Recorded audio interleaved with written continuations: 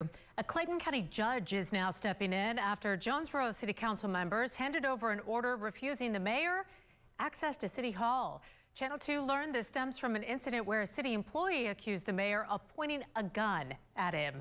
Channel 2 investigative reporter Ashley Lincoln live now in Jonesboro. And Ashley, you found out this happened inside City Hall.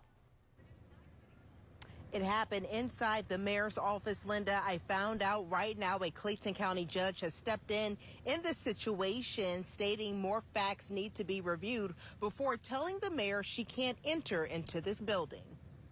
Asking for my property is an indirect way of asking me to voluntarily step down. Jonesboro City Mayor Sartor says that's what board members asked of her after deciding she was no longer allowed to enter City Hall. I just simply want to do the work that I was elected to do. The board's decision stems from an August incident involving Sartor and a Jonesboro police lieutenant. I unlocked the door,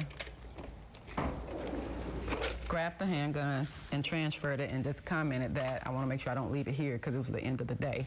She tells me the incident happened here in her office. Proceeded to get the ruler and continue with our conversation.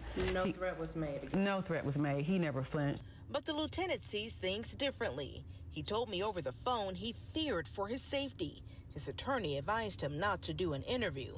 In this letter the lieutenant sent to the chief of police, he says she pointed the gun in his direction, and the unexpected action left him feeling assaulted and in fear. Sartor says the lieutenant never expressed his alarm about the incident. She showed me surveillance video of the lieutenant leaving her office, where she says he did not appear like he was in fear. Why is the mayor allowed to bring in a weapon? There's currently no law that prohibits me as an elected official, as the chief executive officer for the city of Jonesboro, that prohibits me from bringing a firearm into the building. We did notice a sign prohibiting weapons at the public entrance. However, there is not a sign at the employee entrance. And does that exclude employees? None of our employees come through the metal detector. Sartor says she started carrying a handgun after receiving several threats after being elected as Jonesboro's first African-American mayor. A lot of this has to do with my safety. She says after city leaders refused a meeting with her, she went to the state, where a Clayton County judge issued this temporary order allowing Sartor to return to City Hall.